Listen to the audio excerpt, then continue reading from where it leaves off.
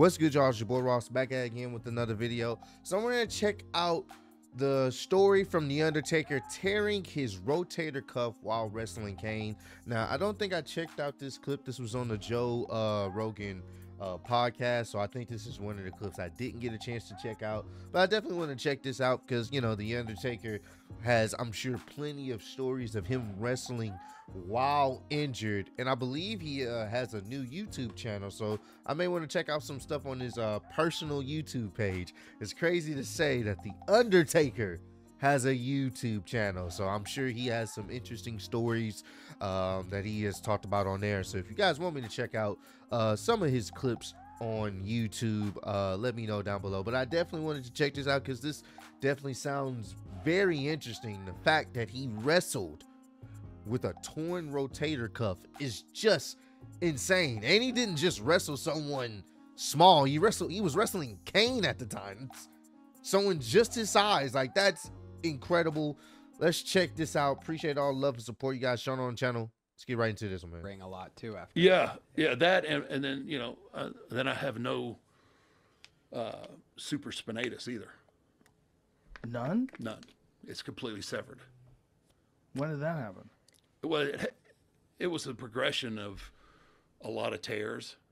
Jeez. And the last tear I was working, I think, maybe around 2010, I was working with Kane, who's just big dude, and I was trying to throw him up on my shoulder, and I was going to try and give him, you know, a pile driver, but you know, he's 330 pounds. Jeez. And his weight kind of gets stuck here, and I'm too stupid to put him down and readjust, so I'm trying to, you know, trying to pop my hips and get him up there, and finally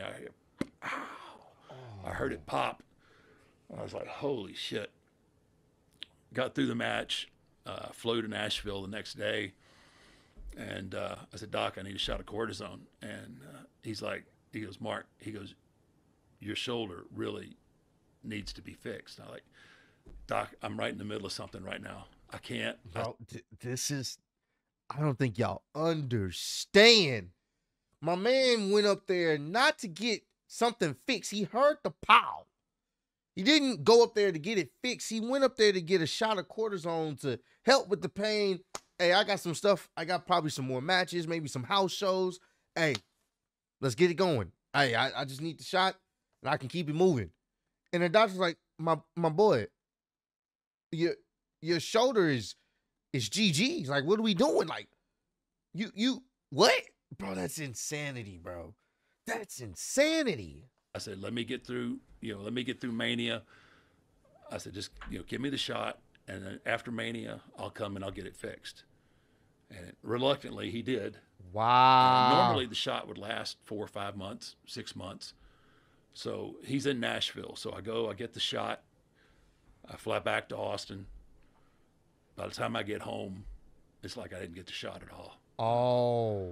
So I call him back up, and I was like, all right, Dr. Bird, you're a little smarter than I am. He says, well, fact, Mark, it's so bad, like, I want you to go see somebody else. I want you to see a shoulder specialist. So I go see Dr. Andrews.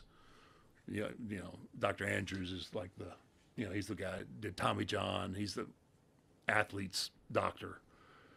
I go see him, and it's the first time this has ever happened to me. I go into the examining room, and he's already there waiting. I don't know if anybody else has ever been to the doctor's office, and he's sitting there and he's looking at me, and I'm looking at him, like, because I'm a little taken back that he's already in the room, right? Not, you know, and we're looking at each other. Nobody says anything, and he goes, son. He goes, I don't know if there's anything I can do for you. He had obviously already seen my MRI and everything. Damn. He says, can you lift your arm? I was like, yes, sir. Yeah, I can lift it. He says, can I see you lift it? Yeah. He said, can you lift to the side? No, yeah, I can lift to the side. He goes, there's no reasonable explanation why you're able to do that. Bro, when the doctor's waiting for you to come in, you already know there's something up, because doctors usually are doing something else. You got to wait for them to see you. When he's waiting for you in his office and you tell him, hey, lift your arm up. You shouldn't be able to do that. Well, how is that even possible? Undertaker, man, he's a different breed. Wow. I'm like, he says, you've taught yourself how to use that arm with that severe injury. He goes, so we talked for a while, and he says, can we meet back in about an hour? He goes, I need to think about this. Damn. I'm like, well, yeah, I'm in Birmingham. Like, what am I going to do? I got nothing else to do. I got to find out what's going on with his shoulder. So we meet back in an hour, and he goes, I'm going to try. He goes, I don't think I can fix it. He says, but I feel like I owe it to you just to try. Wow. And Damn. even with that, I'm thinking, well, that's James Andrews. Like, surely he's going to fix it. He's just being humble. So I have the surgery.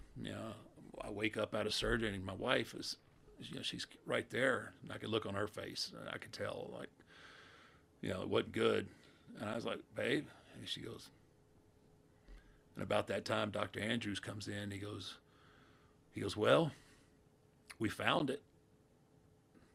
I was like, you found it? He goes, yeah. He said, the end of the supraspinatus was about back here.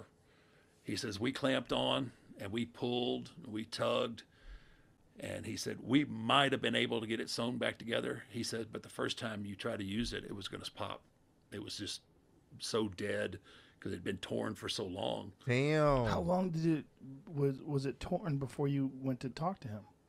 Well, that was when that last one was when it tore completely in half. So it had already been damaged. It had already been damaged. Yeah, and I was getting shots of cortisone to kind of mask the pain.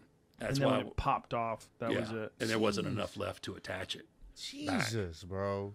He says your biceps tendon had come out of its groove too. He said, we did put that back. That should help you a little bit.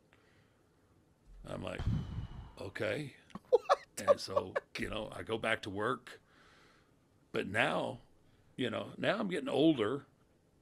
And so, my physical skills are already starting to kind of diminish. And when that happens. But now, like when I'm in a match, now I've got to be cognizant all the time of where my shoulder is in relation to whatever it is I'm doing. Like there was a lot of things like tombstones. Like I had to change how, how I would pick people up because I couldn't get my arm out extended because I had no strength. Damn. And I couldn't clothesline people. I mean, I had to, I had to have like my arm almost supported by my lat to do a lot of different moves. And there's no other option? Like they can't do a cadaver? Well, in in the shit that I do and we do, it would have tore. And he told me that. He said we could have tried a cadaver. He says it's not gonna last if you want to wrestle. Yeah. And at that point, I had I've been doing it this long with it hurt. I'll figure out a way. I wasn't ready to give it up yet. And so I waited a couple years, and then I call Dr. Dugas. And I said, hey, Doc, because he assisted on the first one with Dr. Andrews. I said, hey, you guys doing anything new with the shoulder? And he says, yeah. He said, like, come on down. He said, I think I can hook you up. I was like, oh shit, okay. I wish somebody called me. Let me know.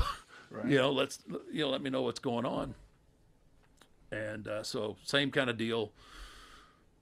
Have the surgery, wake up, see, Michelle's sitting there, see her. Didn't have quite the same disappointed look on her face, about this time. Here comes Dr. Dugas. And he goes, plan A? No, that didn't work, which would have to reattach everything. He said, plan B? No, that didn't work either. Oh, shit. He said, went to plan C. He says, which will help your recovery time. He says, well, what I did, they took the part of my infraspinatus, the one in the back, they detached part of it, stretched it over the top, so my infraspinatus is doing double duty now. Wow. So it works where if you were to look down before the surgery, like if you had a tube that could see down in my shoulder, I was 100% exposed. Wow. You could see the joint. Damn. So now I'm about 50 to 70% covered by the infraspinatus that he stretched over the top and reattached it. Once again, modern medicine. Wow. And, you know, I'm not, my right side isn't as strong as my left side. I'm right hand dominant, but I'm three times as strong as I was before I had the surgery. Wow. Bro, that's incredible. That's incredible. Shout out to the doctors being able to help the Undertaker, and just shout out to him wrestling that long with that type of injury. This is why I'm gonna always have respect for wrestlers, bro. Especially that are out there day in, day out, putting their bodies on the line like that, bro. And just going to the doctors, hey man, I know I heard a pop, but just shoot me with some cortisone, I'll be good. Like, that's insanity. True insanity. Much respect. This is why he's the GOAT. This is why he's one of the greatest to ever do it. And much respect to these wrestlers destroying their bodies for our entertainment, man. But comment down below. Let me know, man, your favorite Undertaker match and or moment from him. He's had so many of them. Let me know your favorite so we can, you know, go down memory lane and show our support for the GOAT himself. But I appreciate all the love and support. Road to 150K, and I'm still your undisputed YouTube wrestling champion of the world. Appreciate y'all kicking with me. See you on the next one. Peace.